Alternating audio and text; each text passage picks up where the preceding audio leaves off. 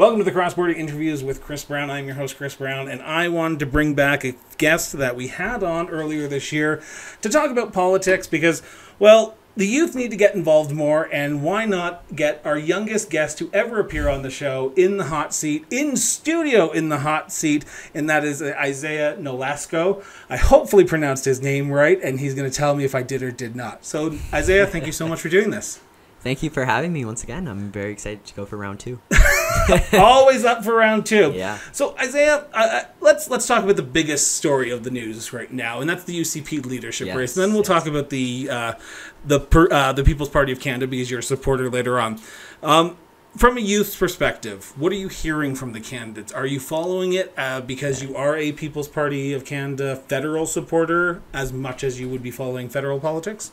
Yeah. I think it's just as important because we're electing our premier, and even if we had an NDP premier, I believe it's important for everybody to get on vote because you can't let 2% people decide who's going to lead our province, right? So I've been following a little bit. So as a 15-year-old, can you buy a membership? Yes. So you have a membership. Yeah. So I guess let's ask the million-dollar question to get this party started, and that is, have you picked a horse to back yet? Are you backing a certain candidate, or are you still deciding like many other UCP candidates? Very much still deciding. I don't know. I've tried to hear out all candidates.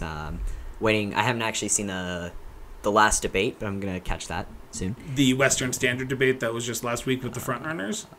Wasn't there one like a couple days ago? Oh, the Alberta Teachers Association out in... Was that or are you talking about the Medicine Was it a Hat forum or something?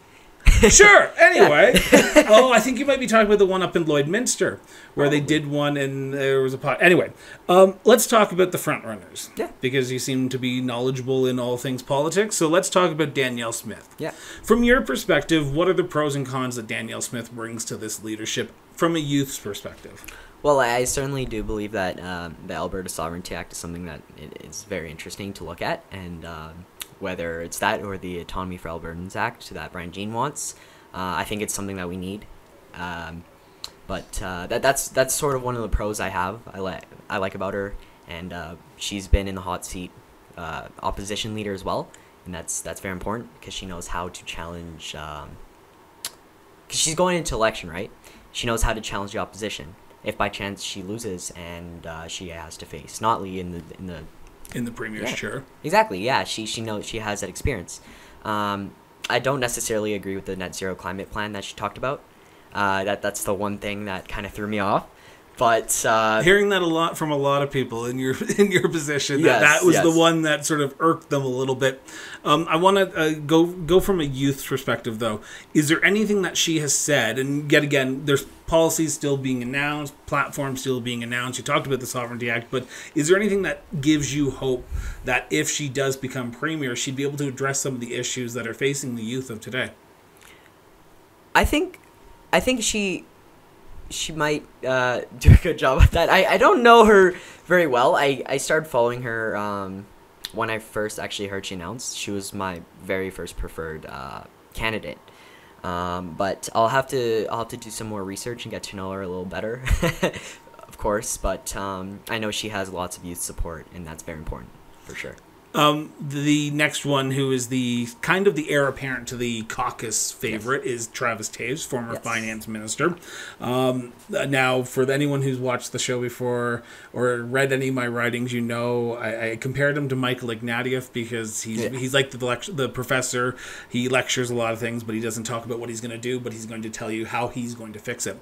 What are you hearing and what are you seeing about Travis Toews? Is there anything positive that you're seeing from him or anything negative that you're seeing from him? Yeah, so I went into the race and I went into the debates not liking him very much because I see him as the establishment, the front runner for the party, right? The candidate of the establishment. I watched the debate and he actually performed pretty well, and I'm still trying to figure out who is very first on my ballot because I am doing the ranked system, and he very well could be an option. He could be an option. So so it sounds like, and I say this with respect to the other candidates who are running, Danielle Smith and Travis Taves are the apparent front runners in this race. Brian Jean as well, which we're going to be sitting down on August 22nd to sit down and chat with him about his leadership bid. But these two are potentially going to be the next leader and premier. It's odd to hear someone in your position say, I'm looking at both candidates seriously, because I was at the Western Standard debate, and there was a very love-hate divide between the candidates. The two. How do you think there's a lot more people out there like yourself who are actually giving honest consideration to all candidates right now? I certainly hope so, because like I said, it very well it does. It's the person who's going to bring us to the next election. It's the person who's going to lead this province up until the next election, and it's the person who can have long-term effect. So I think looking at all sides is very, very important. So talking about the other sides, Brian Jean, former Wild Rose leader, he would see more of the, like you said, you talked about the autonomy that he wants to bring back to Alberta. What's your thoughts on Brian Jean right now? Is he also a consideration for you right now? Yeah. And I'm going to ask you that for all the candidates. Yes, and if you say yes to all of them, I'm going to say, wow, you are very open to a lot of candidates. You know what? Yeah, because well, early in the race, Brian Jean was projected to be the automatic consensus leader. We really haven't seen much media coverage with him. He's been kind of missing in action in the media, and he hasn't been getting the hype that a lot of people have been expecting him to get, right? But I think I like his Autonomy for Albertans Act. He actually published his policies, I believe, yesterday or pretty recently on his website, and from what I've seen, they match what I'm looking for. So what are you looking for in a candidate right now? We'll talk about some of the other candidates here in a few minutes, but at the end of the day, you're going to have to make a decision, and you're going to have to make one decision. Yes. Who's going to be your first preferred candidate? Yeah. What are you, Isaiah, looking for as that first choice? Because we talked about the three front runners, but you have to make up your decision. And I'm not trying to put you on the hot seat here, but what is your decision going to come down to? Yeah, so my decision, just like a lot of other UCP people, it's taking the fight to Ottawa and not splitting apart our own assembly, because we're Albertans and we're supposed to stay united. I do believe that Albertans are also Canadians, and Canadians must stay united as well. But we cannot continue to let Ottawa push us around and give other provinces special privileges and not consider us. That's one of the reasons, one of the, I guess, voting things I'm looking for. The things that I'm going to vote for. One of the other things I am really looking into is the ambulance crisis. Of course, that's a provincial jurisdiction, and right now there's a crisis there. You know, you call an ambulance and they're delayed sometimes, and it's happening. It costs lives. It affects many people, and that's something that I think needs to be examined. Have you heard anything from any of the candidates to address that? Let's talk about that ambulance crisis, because there's a lot of people, a lot of Albertans, and I'm one of them, that if something happens to me, if I have an attack that immobilizes me, I need to, and my husband isn't able to get me out of the house, I need to call an ambulance. And what we're hearing is, even in Calgary, in Airdrie, there are wait times that could be detrimental to your health. Have you heard anything from the candidates? Because it's something that you just brought up, so I'm assuming you're trying to see if the candidates are actually talking about Very much, yeah. That's something that I kind of want to get answers for. I haven't heard much from any candidates yet. Again, this is fairly early in the race, and I think I'm going to have to wait for the last 2 months to really, really decide who I'm going to put first.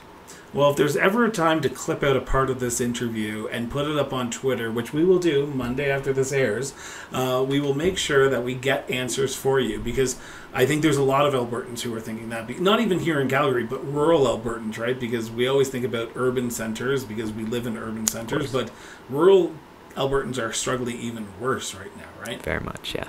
Yeah, 100%. You think of the people up in Camrose, you think of the people in Brooks, you think of all those people, even little towns we've never heard of. those people are being affected very much as well, and they're people just like the rest of us. So I feel like if we're truly wanting equality for Albertans, then we should have equality for every single little town that is in this province. There's concern that the next leader will be going up against Rachel Notley. I don't think there's concern about that. That is a foregone conclusion that they'll be going up against Rachel Notley. Out of the three candidates that we've mentioned so far, is there one that you think has a better chance? Because polls are polls, and you and I will both agree that a poll is a snapshot in history, and it does not mean anything at the end of the day. But do you believe that the three frontrunners, Brian Jean, Danielle Smith, and Travis Toews, has a shot of winning in 2023 when the next election gets called? Yeah, I do believe clearly Smith, that people know her name. People, she had her own show. She was the leader of the Wild Rose, leader of the opposition. She has that record. Travis Toews, kind of new to everybody. I had no clue who he was. I actually saw your Instagram story, and I was like, oh, who's this guy? So, yeah, you kind of introduced me to him. But I think the best one right now is probably Danielle Smith. I also do look at Rebecca Schultz. That she isn't really talked about the front runners, but I think she could really bring some votes to the UCP from other parties that are not just from the NDP. I'm talking about the Alberta Party, even some Alberta Liberals. So, yeah. You mentioned Rebecca Schultz, so let's talk about her. Calgary Shaw MLA, I believe, if I'm not mistaken, down in your neck of the woods, because you're from Southwest? Yeah, so Calgary? Yeah, she's my MLA. She's your MLA, yes. Okay. Yeah. I was at an event with her and Stephanie Kusi last week, for those who are listening to this after we've recorded, and people who I talked to in that room said she's a hard worker, she's a constituents person, she goes door knocks with to get people out there. What are you hearing about Stephanie? Not Stephanie Kusi, but Rebecca Schultz. Yeah, so I did have someone actually. It was kind of funny because I was actually on her website, and not an exaggeration, not 2 seconds later, the guy came to my door knocking. One of her door knockers came, and I was like, oh, what? I showed him, I was on your website, what? That's so cool. So yeah, we chatted a little bit, and he gave me one of those flyers. One of those cards that we have right behind us right now. Yeah, and so I'm trying to do a little bit more research on her. Do you think it's a benefit for her to have people like Rona Ambrose, former federal conservative leader, Brad Wall, former Saskatchewan premier, backing her in this race? Yeah, very much. I think if I was in her position, I'd feel really comfortable with that. I think she probably has the confidence to do a good job as premier. Well, I'm assuming she'll very much like that. I want to talk about the other candidates, and I mean no disrespect to the candidates, but we're going to do sort of rapid fire here because there's a lot that we have to get through, and then we're going to talk about federal politics, and then we're going to talk about PPC because we have a short period of time, because I understand that you have some chores to go do of fixing up a house, so we want to make sure you get back to doing that. But let's talk about Rajan Sawhney. Yes. And Leela here, two remaining women in the race. Do you see anything that you like from those two candidates right now? Because they would seem more on the progressive side of the political spectrum, while you're more on the libertarian side. Very much, yeah. Yeah, so I was actually looking at Rajan Sawhney's campaign earlier because Angela Pitt endorsed her, and I'm hearing a lot of good things from Angela Pitt. She since actually stepped back from her campaign, which I was wondering, maybe that... I don't know what's going on there, but, who knows what's going on, but, I'll still continue to look at her platform. And Leela here? Leela here is, I've heard her name very early in the race. I remember in the early polls, she was actually doing pretty well. And now that kind of all these other people stole the energy away, she's kind of being forgotten about. But I kind of have her placed last on my ballot because she kind of says the same things, and I don't really know much of her policies. Even though she was the very first candidate to post her policies, she doesn't really vocalize them in the debates, and she doesn't really vocalize them overall. Understandable. Yeah. And the last candidate is Todd Lowen. Yeah. Grand Prairie or Peace Notley, however Central, you want to. yeah. Peace Notley. You know. I can even look at the map and you know better than Central. me. Your mind is amazing, man. Very much, But Todd Lowen, independent MLA, running for the UCP leadership. He's more of the Wild Rose Party because he was a former Wild Rose. He joined the UCP. Yes. Where's he in your thinking right now? You know what? I've had a couple people tell me that he is a really good option, and I should look into him, and I'm certainly going to do that. I was invited to an event. I unfortunately couldn't make it, but next event he comes, I'll definitely go look at him. He seems very interesting. And he's vocalized his opposition to vaccine passports and lockdowns, and I really appreciate that.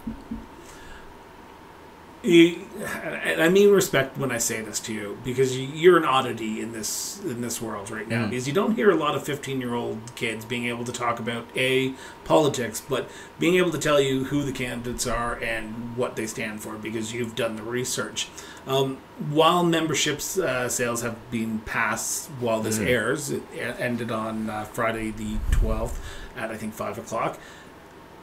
Are your friends, are your relatives, are you getting people involved in politics as well? Because last time we spoke, you said that you were talking to your school friends and they looked at you and they went, okay, you're crazy for being involved in politics. Yeah. But now they're getting of the age where they're going to be starting to think about voting here in 3 years, actually in elections. Much, Are people getting involved your age in this leadership race, do you think? Yeah, 100%. I know a ton of friends who are actually voting in this, and it's really, really important because you are, like I said, you're choosing your next premier. And I think those who really, the kids who are under 18, over 14, if they really want to have a voice in politics, they will go and do that, and it's only $10. And are you getting a cross section of friends who are supporting different candidates, or and I mean this with, I'm gonna just ask the question: are they supporting one candidate over the other, or are there friends that you have who are your age who are supporting different candidates? I actually it's the same ones. It's a mix, or it's the two. It's the two front runners. Yeah.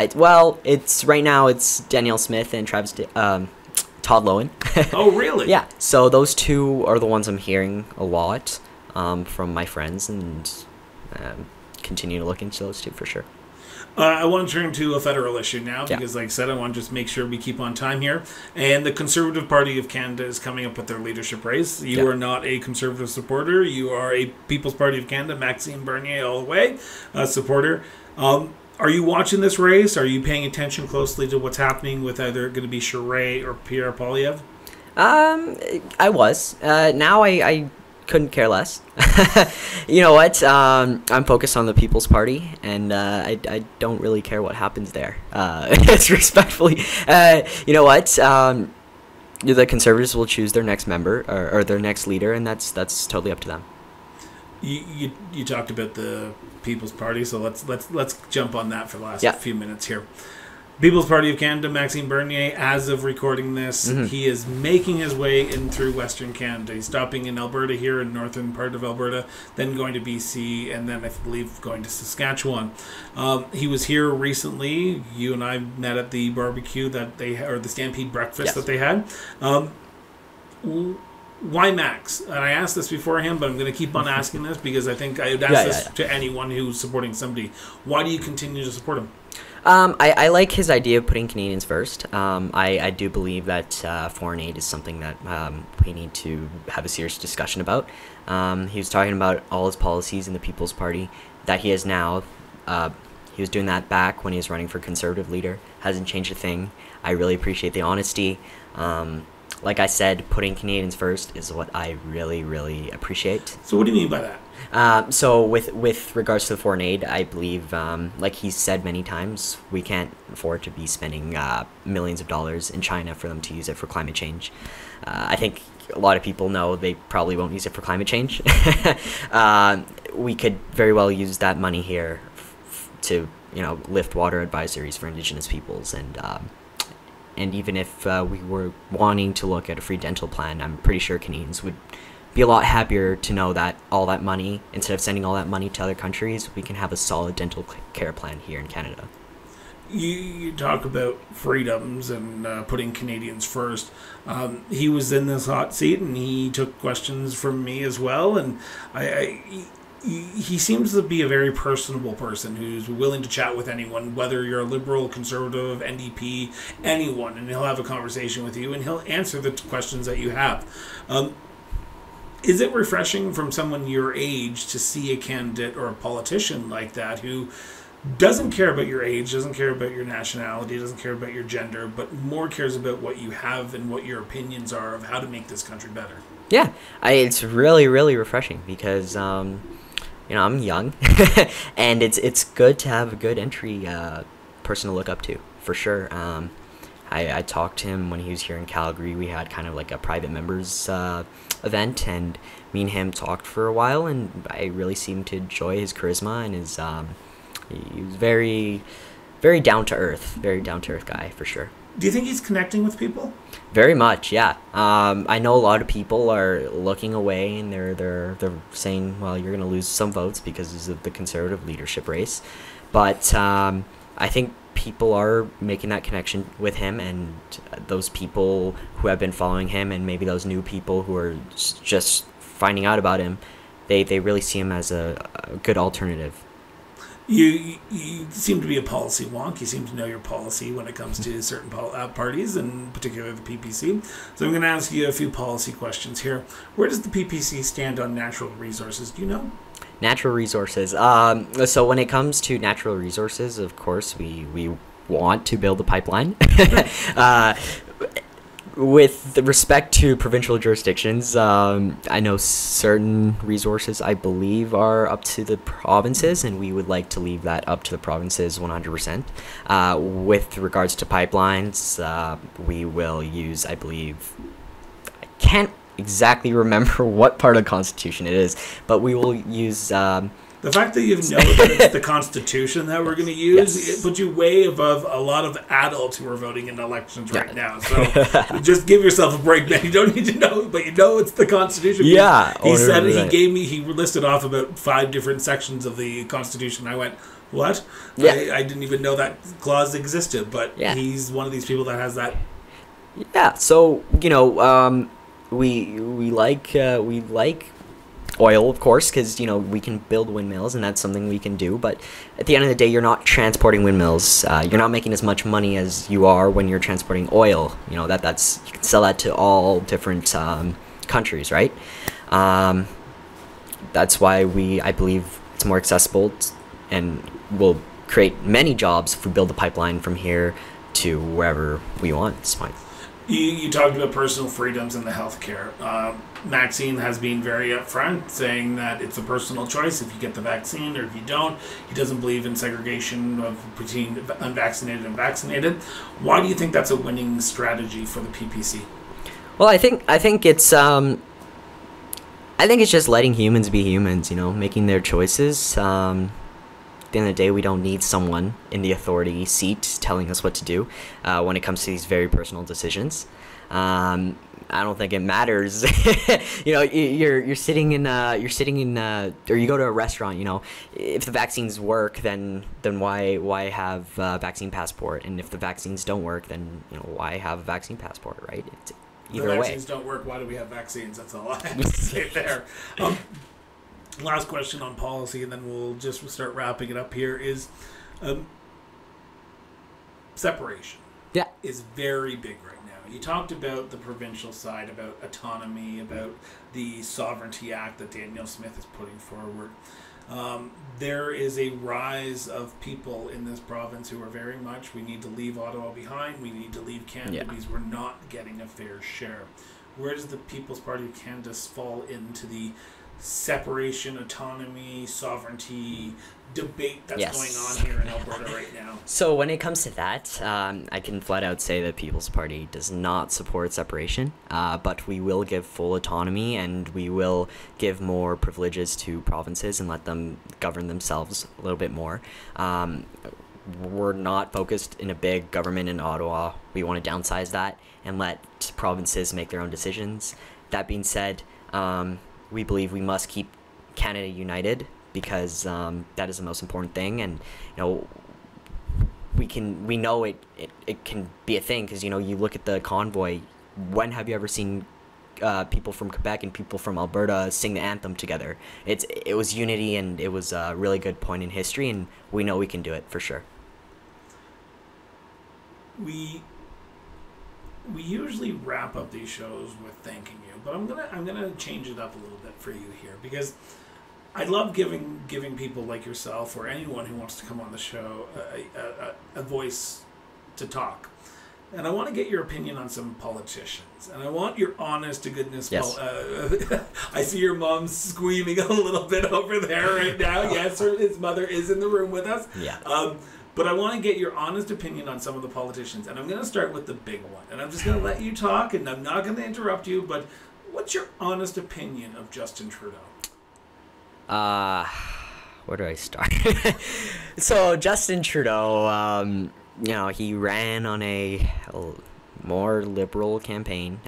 When I say liberal, I mean actual liberal campaign. When he was back in 2015, he was saying things like, "We won't take your guns." He was saying things like we'll legalize marijuana and all that. Certainly he did that, but now he's going back on all of those promises to gain popularity, and it seems like he's pandering to the left here, just to stay in power. And we just heard that Singh said, if there's no dental care and plan by the end of this year, the agreement's done.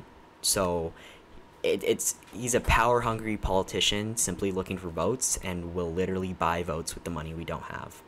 How about Pierre Poilievre? Pierre Poilievre is a hypocrite, and I Why do you say that? All right, so and PG-13 this, okay.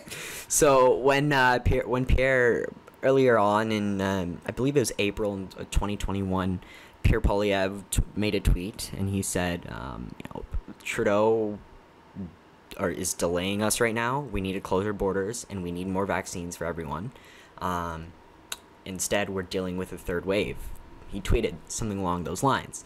A couple days later, Maxime was arrested for holding a gathering with his supporters, not worrying about any of the restrictions. And here Pierre Poilievre was saying things like, we need to close down our borders. And now, of course, we all know that he seems like the savior of the Conservative Party and all that, but you need to look at his voting record. It really isn't as clean as people think. Jean Charest? Jean Charest.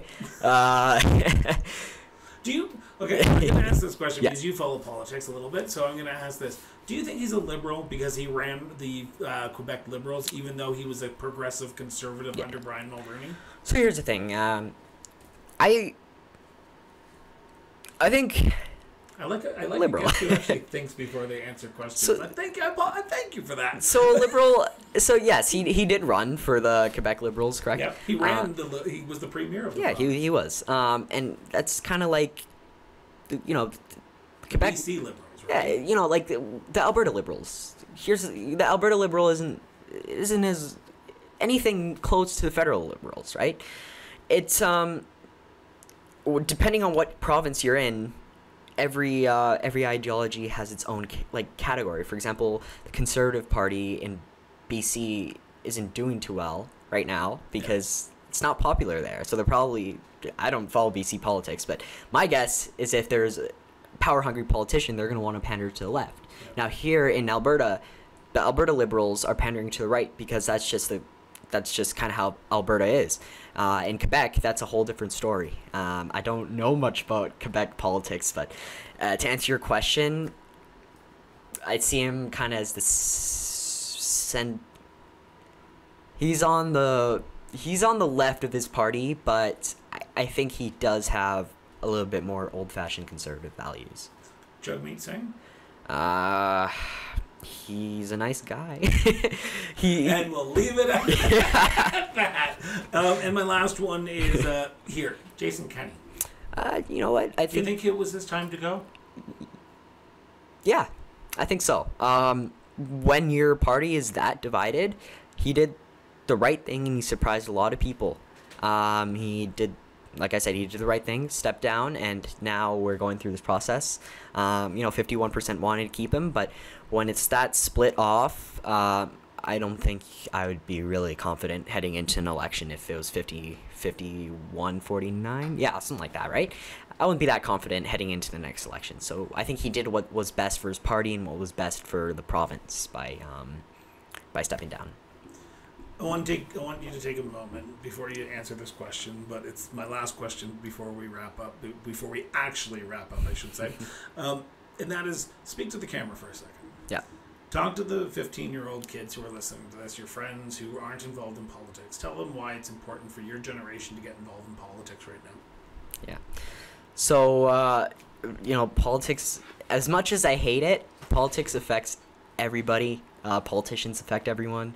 And as much as we hate them, especially I know younger people probably resent politicians, it is important to get the people that we like in there. That way we don't have that hatred towards politicians. And then the next day, we're going to have just a new future. And we're looking towards a new day, a new generation for our children, and we really got to think about what the future holds. And I think the best way to do that is by using democracy as it's meant to be used, and showing your voice to the polls, and showing your voice to the politicians, and showing your voice to the media.